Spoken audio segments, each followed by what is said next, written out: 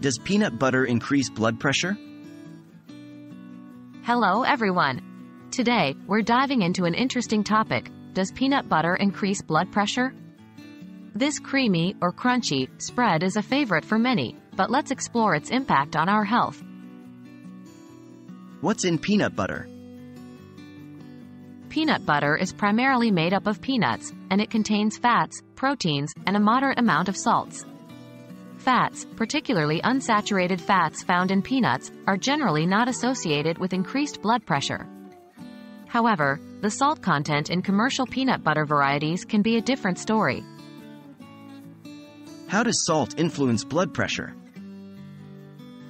High sodium intake is known to raise blood pressure in many individuals. When there's more salt in your diet, your body holds onto more water, raising your blood pressure. Some peanut butter brands have higher sodium levels, which could potentially lead to increased blood pressure if consumed in large amounts regularly. Natural versus commercial peanut butter. It's worth noting that there are differences in peanut butter varieties. Natural peanut butter often contains just peanuts and maybe a bit of salt, while commercial brands might add oils, sugars, and more salt for flavor.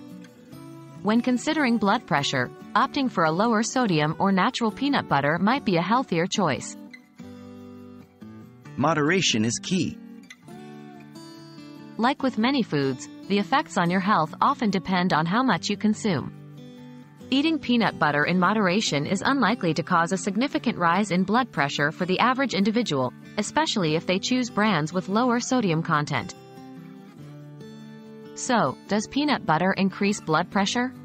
It can, especially if you're choosing high-sodium commercial brands and consuming them in large amounts.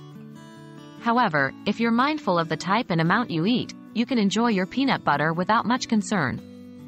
We hope you found this discussion enlightening and wish you the best in your health endeavors.